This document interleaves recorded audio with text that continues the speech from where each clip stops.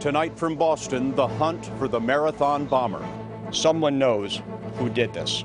But they're still at the starting line. The FBI is investigating it as an act of terrorism. John Miller, Bob Orr, and Elaine Quijano have the latest, including what we now know about the bombs. We've learned the identities of two of the dead, a woman and an 8-year-old. Jeff Glore on Martin, the boy who put a face on the tragedy. Dr. John LaPook tells us how the youngest of the wounded are being treated tonight. And Don Daler on the stories survivors are telling. Everybody was just spectacular. It was the most well-organized response that I have seen in my entire life.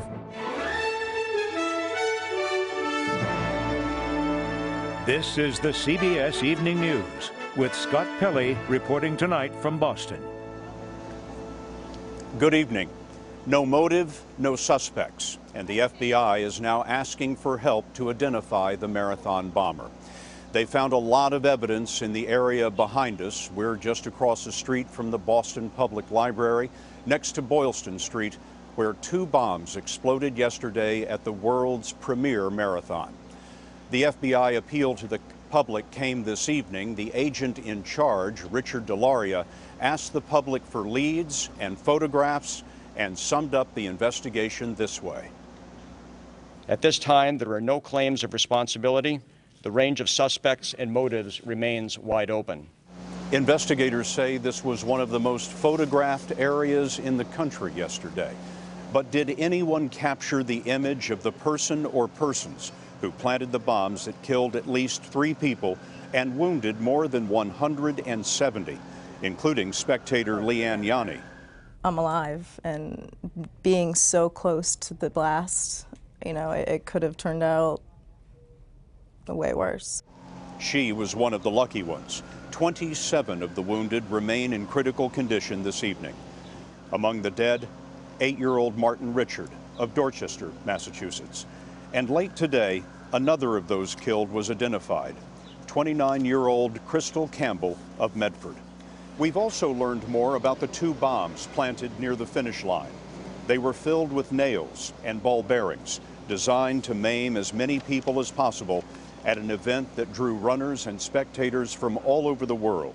This was a heinous and cowardly act, and given what we now know about what took place, the FBI is investigating it as an act of terrorism. Terrorism on Patriots' Day, a Massachusetts holiday that celebrates the opening shots of the American Revolution, known to many in Boston each year as Marathon Day. And we have just received word that the 3rd person killed was a graduate student at Boston University.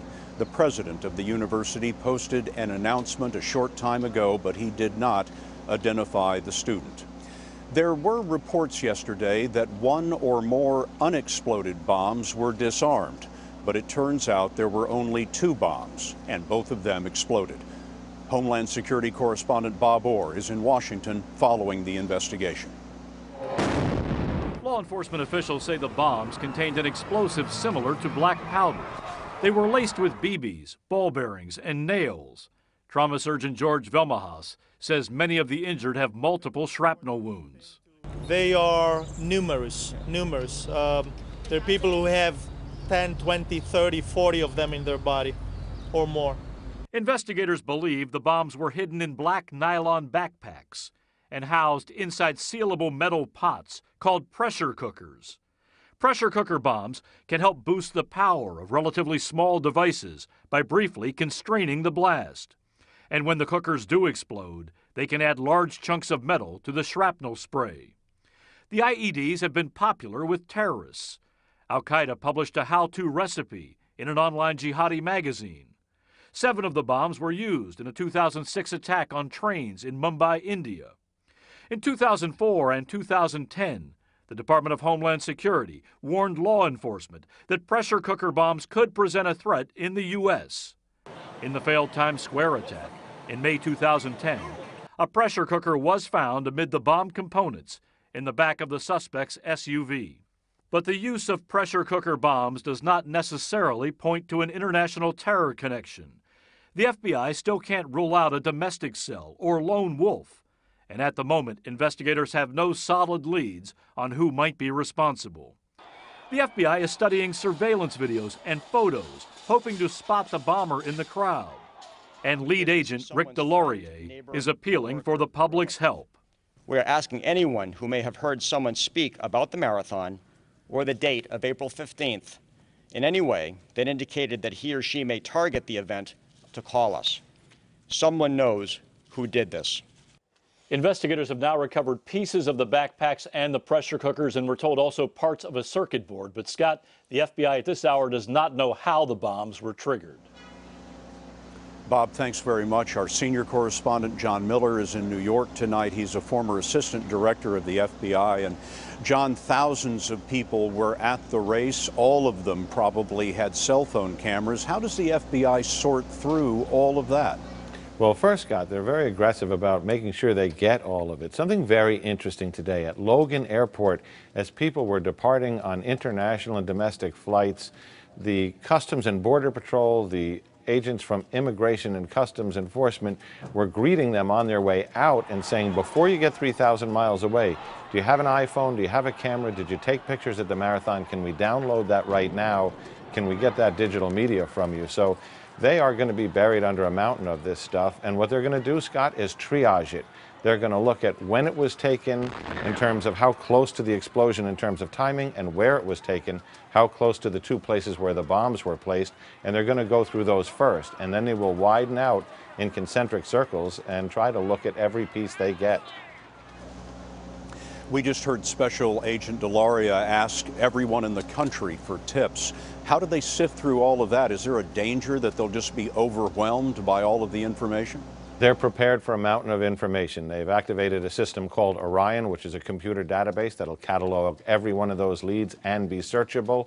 And they're going to deploy DIVS, the Digital Investigation Visualization System, which will help link leads and link them to any information in other FBI cases. This is something they've been through before, and they've gotten better at it. Fascinating. John, thanks very much. Some of those white tents that you see behind us were medical tents for the marathon, and they turned out to be lifesavers. Here's Elaine Quijano. Is it tough to talk about this? Dr. John Pizzuto was a volunteer in the medical tent. He was treating a National Guardsman for foot blisters at the time of the explosions. People started to run all over the place, get panicky, and when he said, that's definitely a bomb, we responded. Almost everyone in the tent rushed to the wounded.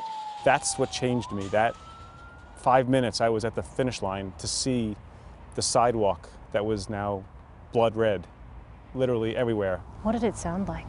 A lot of orders being given, not a lot of panic. I mean, the nurses, the doctors, they were like they were ready for this. They knew what to do. The battlefield injuries of one man are unforgettable. He came in a wheelchair with a tourniquet around his left leg, and basically his tibia bone there, his leg bone there, with nothing around it. No skin, no foot, no leg. What goes through a doctor's mind when you witness the carnage that you witnessed? At the time, I don't think you think about that. I think you just try to help the people. It's like the police and fire and the physicians. You just try to help people who need help. But what sticks most in his mind is this woman he treated, and the last thing she asked him before she left. What's your name? And you tell them your name, and you get choked up because they're giving your name, and now they want to thank you, and they thank you, and it's like, oh, this is real. Scott, it's estimated about half of those most severely injured survived because dozens of doctors and nurses were already on hand and were able to quickly triage the wounded. Thanks, Elaine. We're joined now by Deval Patrick, the governor of Massachusetts. Governor, the FBI does not seem to have much in the way of leads. I wonder if they have given you any reason to believe that there is an ongoing threat. Not that there's an ongoing threat, no. There's a very, very broad and deep and I think methodical investigation going on now at the blast site or the blast sites. And as you know, Scott, and they've talked about publicly, they are literally going through square inch by square inch along a several block area gathering and cataloging evidence and putting together a scene and ultimately a case. And I think I'm confident that with time, and we'll have to give them the space and have the patience to let them do their job, that with time there will be an arrest and we'll bring someone to justice, or someone's. Governor, do you have any concerns about the way security was handled at the marathon yesterday, about how these bombs got planted? Well, I have concerns because this happened. I think everybody does. But remember, we've had 116 years of incident-free marathons. And every single year, we've learned lessons from the marathon before. I am so regretful that this lesson is a tragic and bloody one, but we'll learn from this as well. And the marathon, I think, next year will probably be bigger and better than ever. Governor Deval Patrick, thank you for being with us. 76 patients remain in the hospital this evening. 17 of them are in critical condition. In some ways, the injured were lucky because medical teams were already at the finish line to help the runners, and some of the best hospitals in the world were nearby. We visited one of them, Brigham and Women's Hospital, a little bit earlier today. Brigham and Women's is 5 minutes by ambulance from the scene of the attack. Among those in the emergency department were trauma surgeon Joaquim Havens, Dr. Ron Walls, the chairman of emergency medicine, and trauma surgeon Dr. Zara Cooper. There were two things going through my head. One was actual fear myself, just because I hadn't been in such a situation like this before, and I really did feel like it was a war zone in some ways. And then another feeling was reassurance, because I think that everybody really pulled together in a very remarkable way. The patients that you treated, what did you see? A significant amount of burns, second and third degree burns, as well as penetrating trauma from shrapnel to the face, to the neck, and to the upper extremities. There were traumatic amputations from the blast, very, very sick patients that needed help. Then there were 3 patients, I think 3 in total, who had obviously planted or shrapnel that was part of the device. So small 2 to 3 millimeter ball bearing type or large BB pellet type objects, and small carpenter nails about ½ a centimeter long.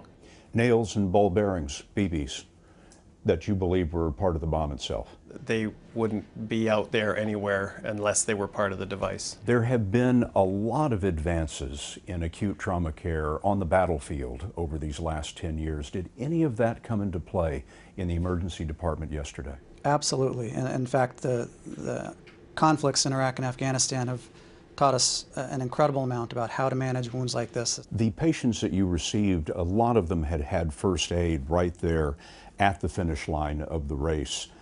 Did that save some of the people that Absolutely. We had patients arrive with tourniquets in place, which most certainly would have saved their lives from bleeding to death.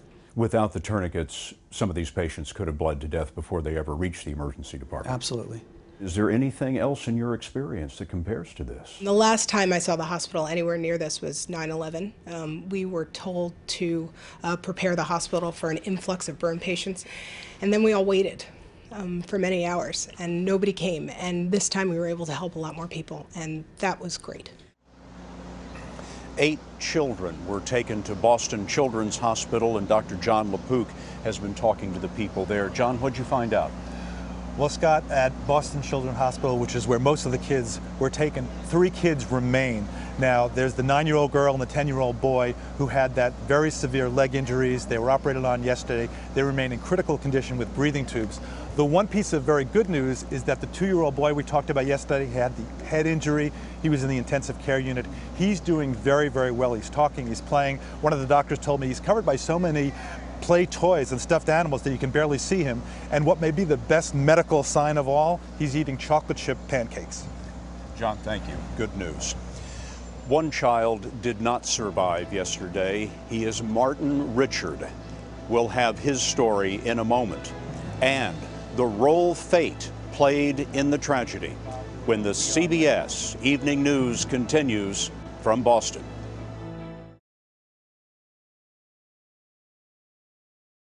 Back now from Boston. For the spectators at the marathon, whether they lived or died, were injured or unharmed, was at least in part a matter of luck and where they were standing. Don Daler has a survivor story. Couple blocks over. Long-distance running is a shared passion for David Comstock and Susie Eisenberg-Argo, the couple's from Texas. When you cross that finish line, you're not crossing 26.2 miles. You're crossing probably, 3,000 miles of training leading up to that event. This was his 6th Boston Marathon and her 10th. We agreed that she would run on the right side when she finished so that in the crowds I could pick her out and she could pick me out. And about 100 yards to finish, the bomb goes off. That's her, highlighted here, running just as they had planned. You can see her in this photograph at the moment of the second explosion. I look, I see the smoke coming out of the building. My immediate reaction was just shock. What does a bomb feel like? It was an explosion and I felt just debris just hit me, but I didn't know what. Did you feel the force? I did, but you still don't. It was so quick. I didn't know what had happened. I was extremely worried. I didn't know where she was. I knew that she was expected to finish at the time, right when the blast occurred. And I kept going until I heard Dave screaming my name. When she came through, it was a moment of elation. The moment that we saw each other, we just embraced. Have you thought about what might have happened if you'd been on the other side of the road? Why we chose to go on the right side, it was meant to be. They say they'll run in next year's Boston Marathon to prove to whoever did this that life isn't defined by a single moment, but by many. Don Daler, CBS News, Boston. Martin Richard lived just 8 years, the boy who left Americans heartbroken. Next.